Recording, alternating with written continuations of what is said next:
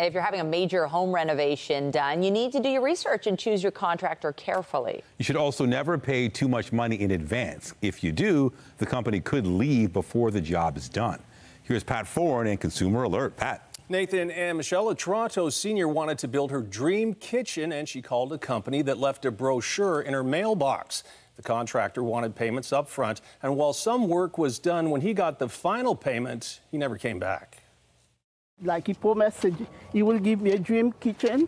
Mary Austin has lived in this Toronto home for the past 20 years. She always wanted a larger kitchen, so when a contractor left information in her mailbox saying he did kitchen renovations, she contacted the company.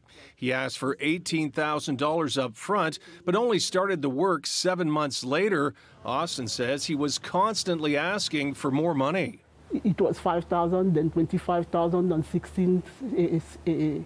$16,000. Austin then found out the contractors who were actually doing the work were not being paid. Eventually, everyone quit. In total, she gave the reno company $107,000. I made a mistake, but a big mistake cost me so much money. I borrowed money that I have to pay interest on it.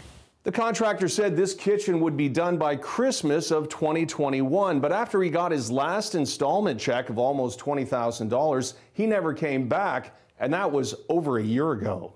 Austin says the contractor had her convinced the kitchen would be completed, so she went out and bought new appliances, but her new fridge, stove, and dishwasher have been sitting unused since last year. I feel depressed. I feel cheated. I feel like I'm a fool. I should not have trusted that guy. The company she hired is Ontario Certified Contractors and Builders, Inc.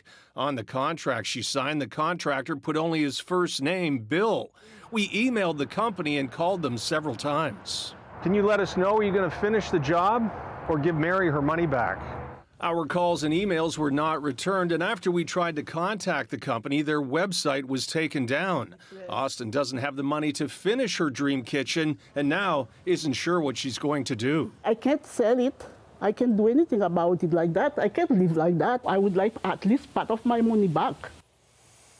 And if you're having renovations done, don't pay too much in advance. Research the company carefully and make sure you know their physical address. It's best in the contract to include a payment schedule so you only pay for work as it's completed.